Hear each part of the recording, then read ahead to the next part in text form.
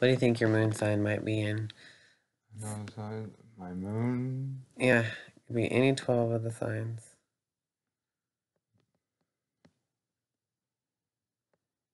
Taurus, maybe. No. Yeah. So this is how my interpretation is of your moon sign. It's someone, your mother, had you move to school to learn different things and travel and spend No. it, or no? No. Well, I then, lived in the same place all my life, except for when I went to China. okay, well, then either way, the way that you get in tune with your own emotions is by traveling, Sagittarius. And it also means your philosophy, how it goes, and that's where you go with your emotions. So that's what you're Right. doing. You're going on adventures and you're gambling with life. You're Right. traveling and you're keeping things moving to get in tune with your inner self. Like, you Right. know what I'm saying? Isn't that Yeah, I funny? do that. So you would just be like, your mother, was she not very affectionate? I would say my mom was very affectionate, actually. Okay, then, because like we don't know what your fourth house is, it might be something else. But you know, the moon Sagittarius ain't very affectionate for some reason. I don't know. Right. Are you a touchy feely person? Yes. Oh, that's cool. Well, you have Mercury in Aries. That's how you think you communicate. So there you go. Right. It could be aggressive. Your Venus is in Aries. Your Venus is what you're looking for in other people in relationships and how you act in a relationship, which is like already yourself. Like, you know, pushy, forceful, blunt, upfront about everything, I guess, maybe. I've been told I'm blunt. Okay, good. But, And maybe it's a little bit selfish. I don't know. I don't know, because Aries rules the self and stuff. Your Mars is in Cancer. It's your willpower and your sexual expression. How you get mad. So you might explode with a baby like emotional brattiness, and like you might be slow to, and you have weak willpower, and I don't know, and you put all your energy into have family or something in your home. yes. Okay, your Jupiter is in Gemini, which means you're super lucky with talking and communicating and listening and doing things with your hands and thinking fast and everything that rolls to Gemini and transportation and being informative and like being a public speaker and maybe publishing and writing stories or something like that Okay. and I language. do like to write poems a lot. So maybe that's There you go. If you aim at that, you'll be lucky with it. You can publish it right. real quick.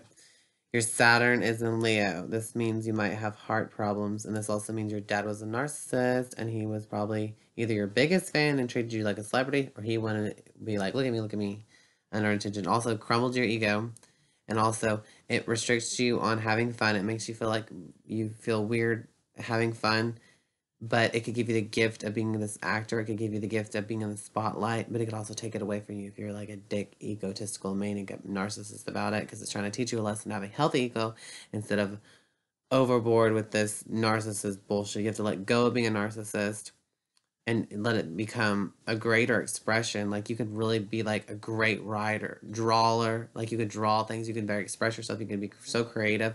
But it also just take away from you, make you feel like crumbled inside. Be like, I'm just a mediocre drawer, but you actually would draw like super good. You don't even know it. Like it gave you this gift of being a good singer and all that stuff, and all this opportunity to become an actor and be in the spotlight. And then, or it could take it away from you to where you feel like you just can't do it. You know what I mean? Yeah. Like you could audition for something, give you this opportunity, and then like you're like, I look at me, I'm so great and better than all of you, ha ha ha, and then it'll be like, huh, cut your claws because you're doing it wrong or something, Right. and it give you heart problems. It could give you heart problems. You have any heart problems? I don't have any heart problems yet. Goody. And then it's on your death house stuff. So Uranus is in Scorpio. Your revelation, you get darkness and despair and going through sex. You weird, have weird, unusual things like that, and other people's money, getting other people's money in unusual ways, like revolutionary ways or humanitarian ways or something outcasty ways. I don't really know. Okay, your Neptune's in Sagittarius, so find your soul with souvenirs everywhere you film, take pictures of everywhere you go, Yeah. and you find a little piece of your soul there and here and there. And your Pluto's in Libra, which means you don't like to sleep alone. You don't like to isolate yourself alone. When you isolate yourself, you go to somebody else to isolate yourself. When you want to be alone, you go somewhere to someone else, right? You like hate being alone. Actually, I like being alone. Oh, well, that's So I don't good. know if that's right. It's comfort to be in your own company. I mean, Yes. that's far out. Well, that's just my interpretation of that Pluto and Libra bullshit. And you know, it Right. has to be 100% true. You know, like whatever. I Right. just like being able to say that's my little piece of that Libra bullshit. Meeting the needs of other people. Um, your Lilith is in Cancer, so something like being like a Cancer. People don't want to see you do that, but you do it anyway. It's become area and emotionally intimate and gypsy like, and I don't know, a home, something about family and crap like that. I don't know. Right. I keep on forgetting. Okay, your North Node is in Libra. You came here to gain partnership, and your life purpose is like to get married or something. Right.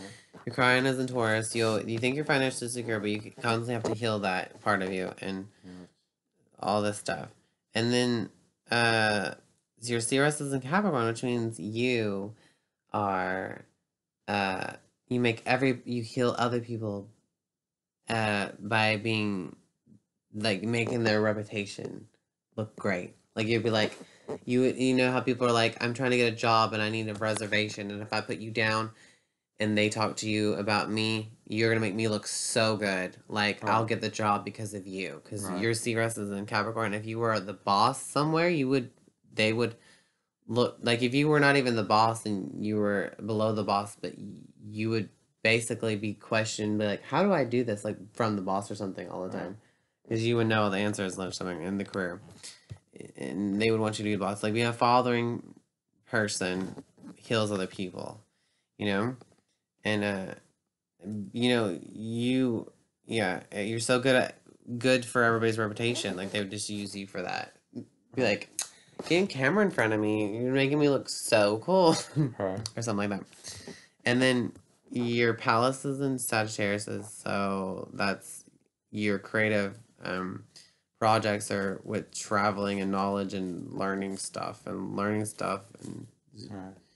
and your Juno's in Capricorn. Someone you want to marry is somebody who as the highest top of the list of the social climbing thing in your career. You want to marry somebody who's already in your work field or something like that. Obviously, your Vistas and Sagittarius, you were given the automatic luck with learning and philosophy and traveling, stepping into all that stuff. Your Fortune is Aries, just by being yourself.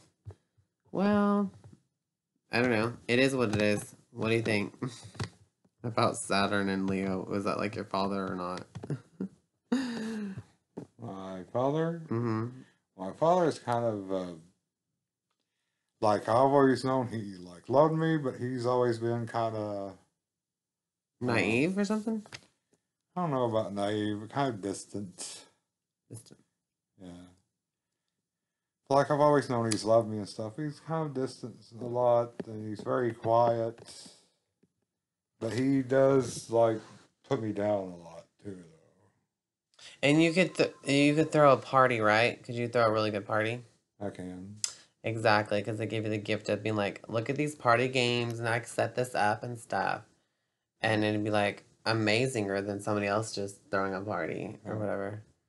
So look into that and expression bomb.com.